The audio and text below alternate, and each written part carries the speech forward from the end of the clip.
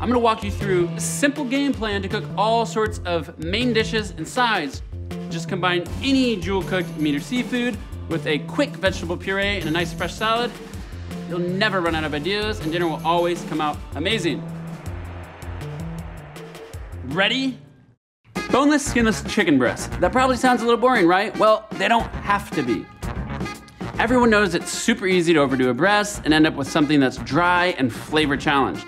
The best way to avoid that is to cook the breast nice and mellow, and that's why I love cooking my chicken breasts sous vide with Joule. Since the temperature you cook your breasts in is the same temp you want them to cook to, they never overcook and get dried out. The meat stays juicy and comes out packed with flavor. A quick sear in a pan gets you golden brown crust, and that's it. Amazing flavor-packed chicken every time.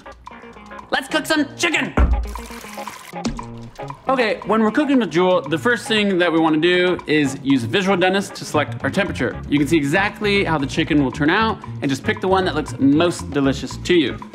I'm gonna go with 149 because it looks super delicious. So now we just season our breasts with a little salt, bag them up, add some olive oil, and drop them in Joule. It's gonna take a little less than an hour to cook, but you can leave it in longer without overcooking it. So you can go for a run if you want, or make some simple sides, whatever.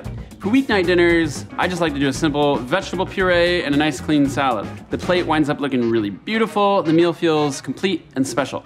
So I'm gonna get the carrot puree going. I'm gonna peel the carrots, I'm gonna chop them up, I'm gonna cook them in a pot with a little bit of liquid, pop that in a blender, and then I'm gonna go back to the pot. Keep it on low heat, and that's it. I'm not gonna think about it until I'm plating up the rest of the meal. From there, I'm gonna get my fennel going, my apples, dress the salad. I'm just gonna let that wait just for a few minutes until the chicken breasts are done. Timer's up. Joule's telling me that the chicken breasts are ready. So we're gonna sear them up and get them nice and golden. I'm gonna grab a non-stick pan, make sure it's ripping hot. Here's how to tell. Put a little drop of water in. That little droplet of water should go away within a second or two. Add a little bit of oil and sear one side for about 2 minutes until it's nice and golden brown. Go a little longer. Woo! Pretty golden. Salt, pepper, a little oil. Then we're gonna slice into them.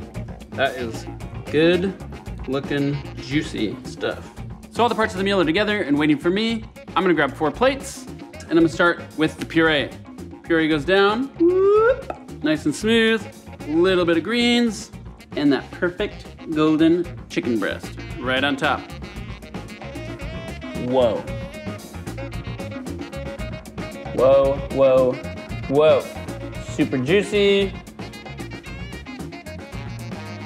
And